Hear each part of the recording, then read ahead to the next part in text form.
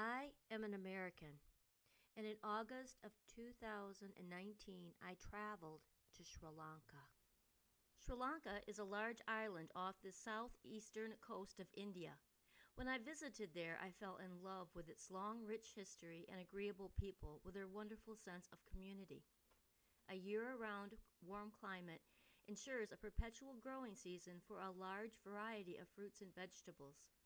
2 monsoon seasons provide the water, and the most sophisticated water system that the world has ever known keeps the water from those monsoons from going to waste.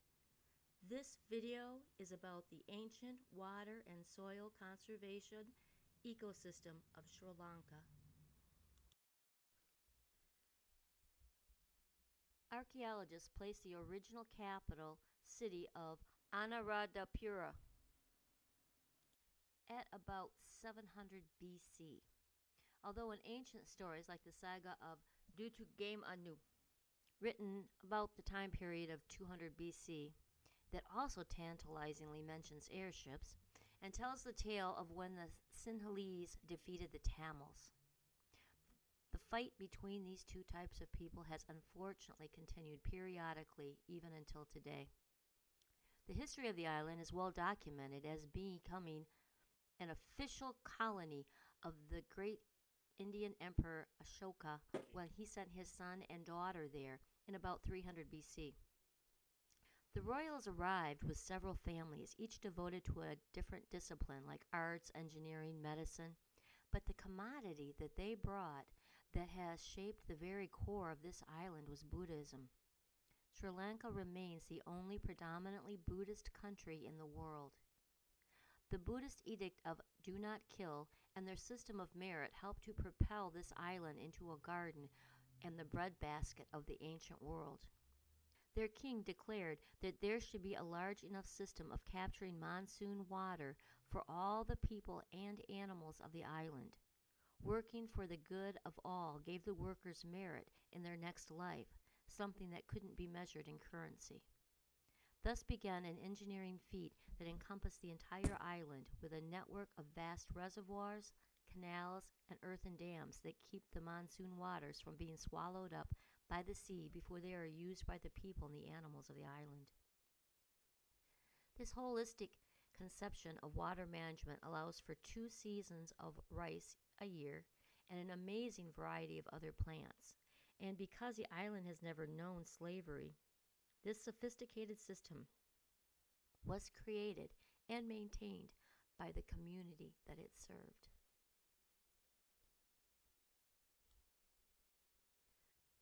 Archaeologists date the Alhira Canal at about 50 AD.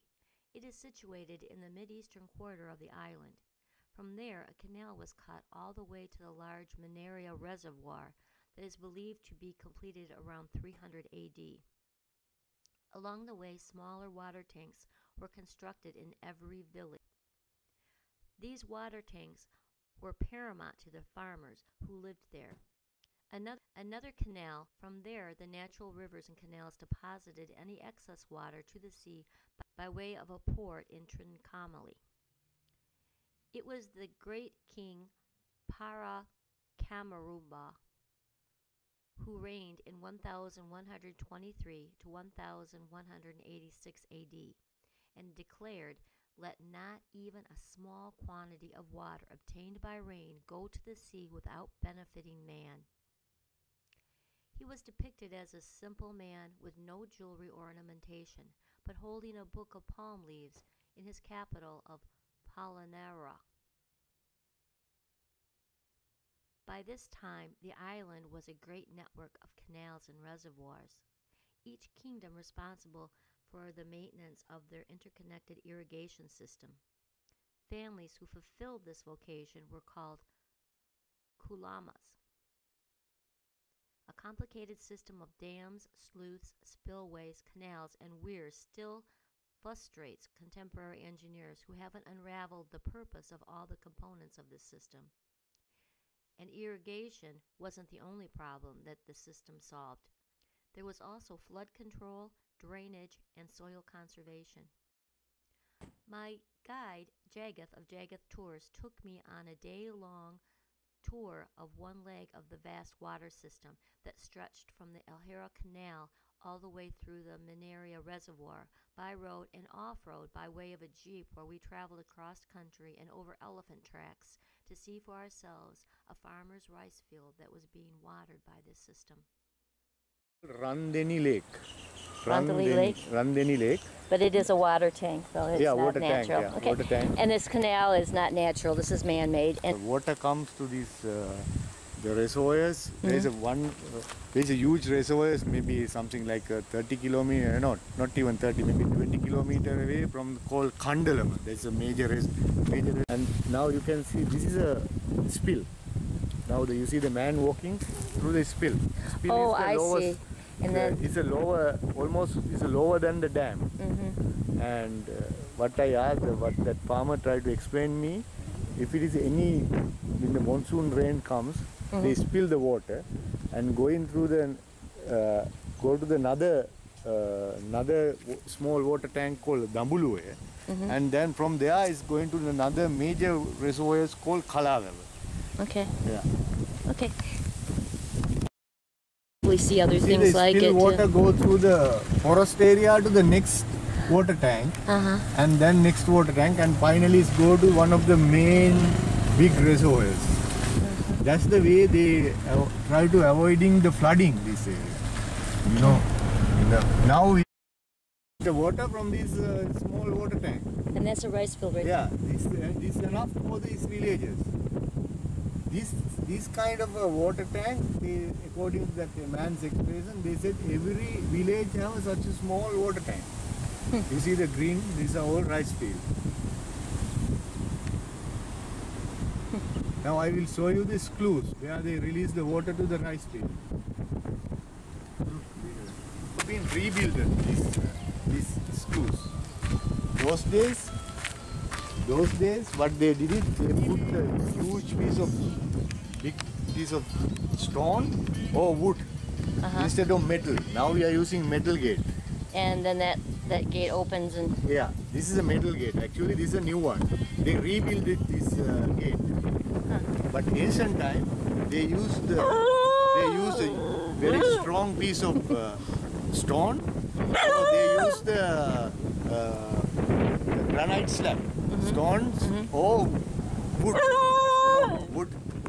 wood, very thick wood, piece of wood, or piece of granite instead of the metal. That time they don't have metal. Okay. The water goes through all the rice fields for me.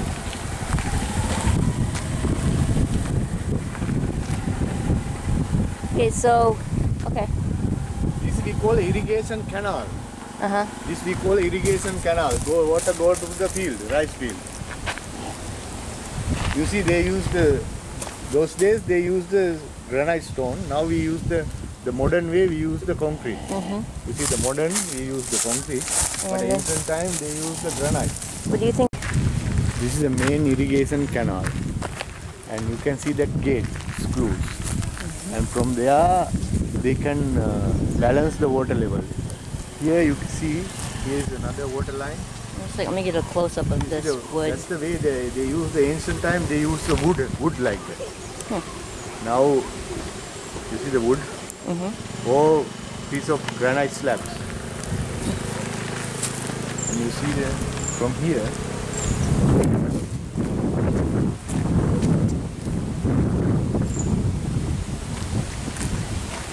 oh, there's a little trickle of water coming underneath. Here you can see the way they take the water to the rice field. Okay, right there. Later you can find it.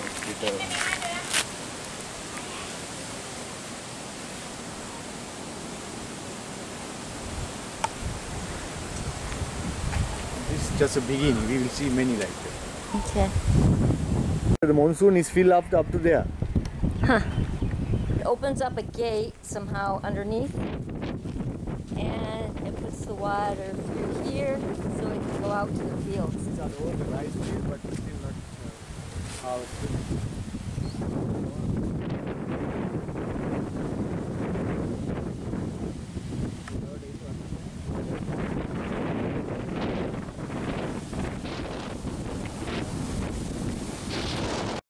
stay on the tree house to protect the rice during. Oh, so they stay up there? All night they have to stay keep and from the chase elephants? the elephant away. What do they? This is the rice field. What do they do if they see an elephant? They put the firecrackers and shouting and fireballs. And this is the way they take the water to the rice field. From the, you see the reservoir is over there. You see the dam. You can focus there, dam. Oh, that big earthen dam. Yeah. That's the dam right there. And then it goes through here. And it comes out here. And there was never anything here, or is this being rebuilt? This is rebuilt.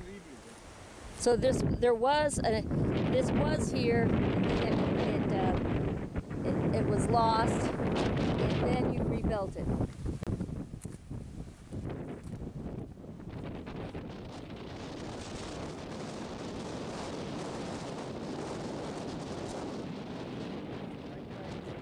Water to the rice field.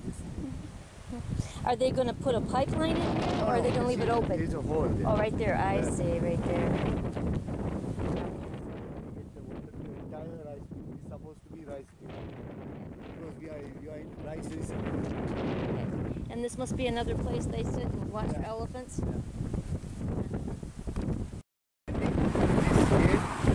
To the next reservoirs we call the Kaudulla.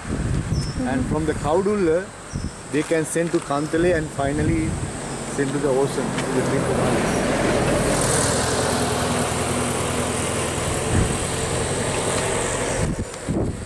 Great. What are we looking at? I said, what are we looking at here? Now this is clues. I mean, you can see the mark. The water level can come up to there, and then they can. This is a gate where they control the water now.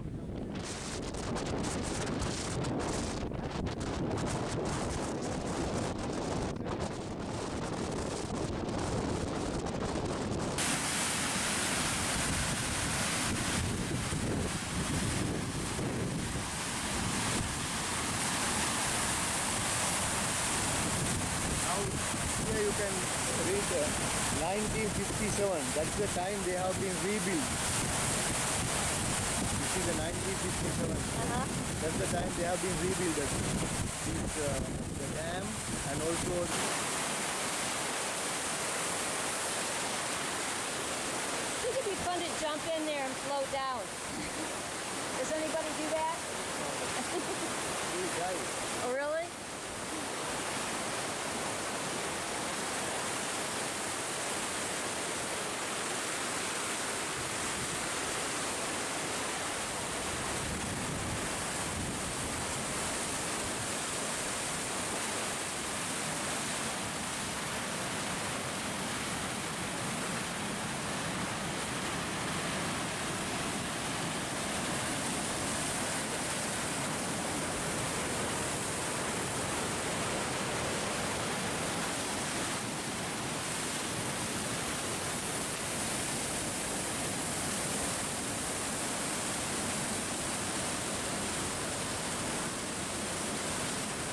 Walk out there a little bit? Sure. Hey, can I?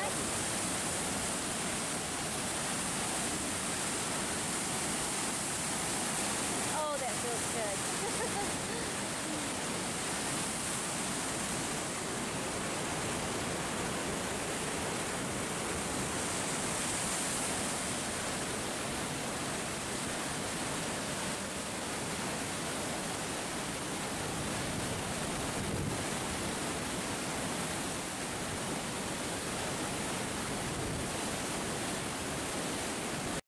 Now far away you can see the brown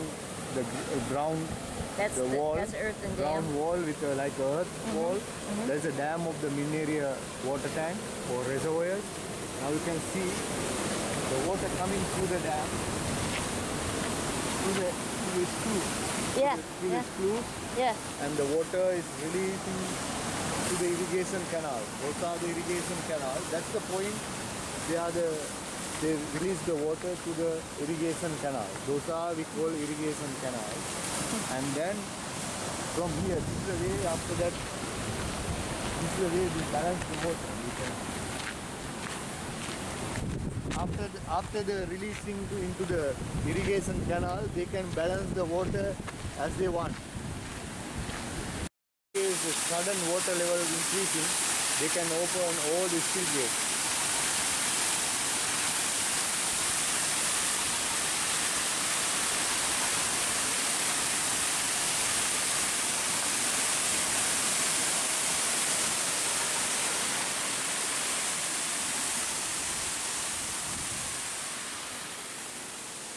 Down here.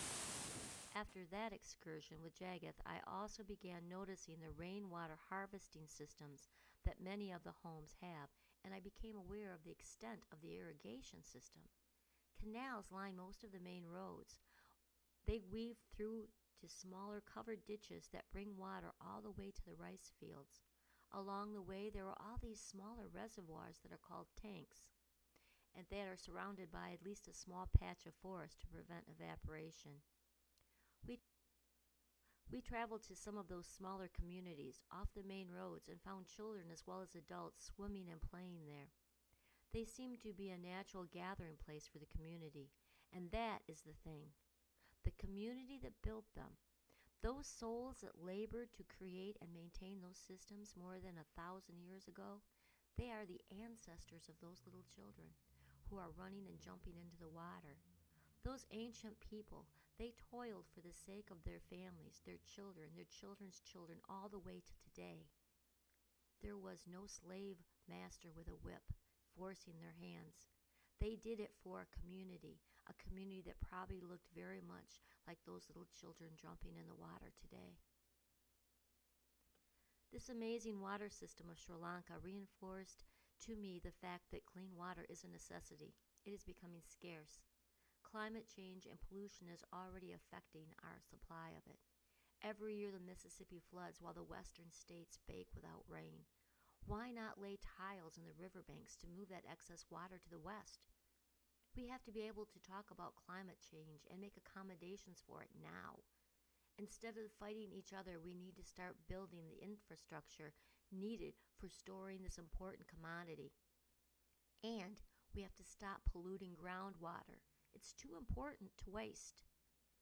No drop of water was to be wasted. If these ancient people could begin and succeed in transforming their island into a tropical paradise more than 2,000 years ago, why can't we make real change like this for the good today? Why does profit have to be the only motivator for us here in the States? Let's change that to community. How about our family becoming our prime motivator? Why not have more rainwater catchment systems in the States? This is something we can do. These systems should be common, at the very least for flushing toilets and gardens. Why not? One thing is certain, we can't wait for someone to do it for us. We need to become proactive. We need to do what is right individually so that collectively we can solve these problems. Why not labor for the betterment of our community, for our families? We could succeed. Maybe we will have to work for free, but the issue of clean water has to be addressed. Let's do it now. Why not?